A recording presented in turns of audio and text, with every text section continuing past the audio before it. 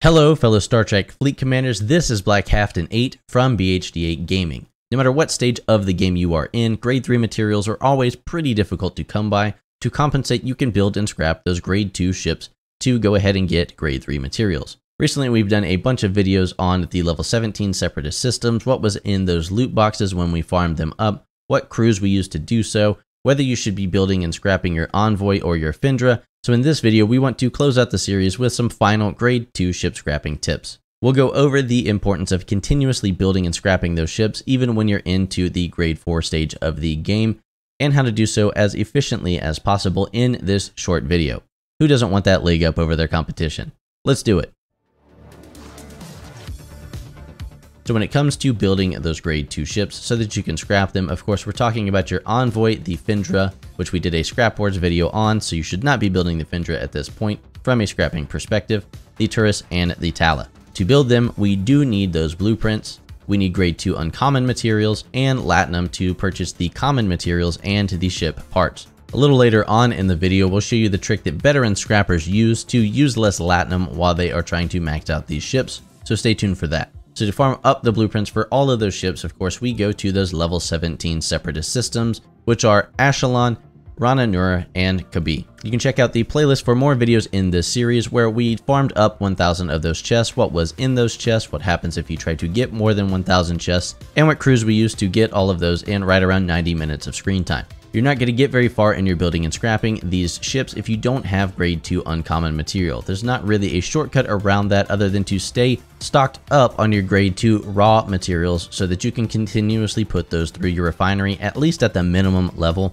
maybe around the medium level if there's a ship that you know that you're trying to push a lot out of, say the crystal for your envoys if you're trying to work on a G3 ship that requires a lot of crystals. Even players into their 40s with access to your grade 4 materials should be building and scrapping these because you're going to want to be pushing out those level 26 ships, which all require grade 3 materials, so you can scrap those for grade 4, and you'll still want to push your grade 2 ships through that scrapyard in between building and scrapping those level 26 ships so that you can keep that pipeline as full as possible. It should go without saying, but we're going to go ahead and mention it anyways. All of the research that you've done to reduce the cost of your crystal, gas, and ore on top of your ship components and even that tritanium and dilithium is all going to be handy for this. Next up, we'll show you how to save that 𝘂𝗏𝗻, but before we do, if you're getting any value out of this video whatsoever, please leave it a like for us. It does help the channel tremendously.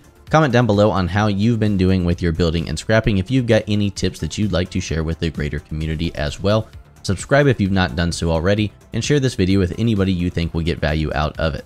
As promised, here is the trick that veteran scrappers use to get more out of the 𝘂𝗏𝗻 that they spend on these ships. Many people may not know this, but when you are spending your 𝘂𝗏𝗻 on those ship parts, you actually get something like a bulk discount for those parts.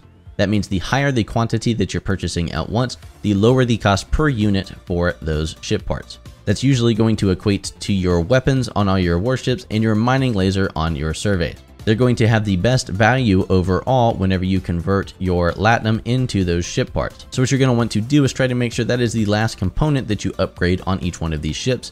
You're going to go click on that component first, however, purchase all of the parts that you need at that level, close that out, move on to the components you actually want to upgrade, and upgrade them from there. If you run out of the ship parts in the process, you can rinse and repeat as needed. Keep clicking back on that, buying the ship parts from it, closing it out so you don't upgrade it and you still have access to it while you're upgrading other components. It doesn't sound like a lot, but the 𝘂𝗏𝗻 cost that you save will actually add up tremendously over time, especially once you move on to those level 26 ships. You can do this at any stage of the game where you are buying ship parts with your 𝘂𝗏𝗻. So that pretty much rounds out our videos on our grade 2 ships to scrap for the grade 3 materials, including where to find the blueprints, how to keep that pipeline as full as possible, and how to save yourself some 𝘂𝗏𝗻 in the process. We'd like to thank everybody who has financially supported our channel. If you'd like to leave us a tip, you can do so through the links in the description to our PayPal, Patreon, and you can actually join this YouTube channel for some other interesting perks. Non-monetary ways to support the channel, as always, are to like the video,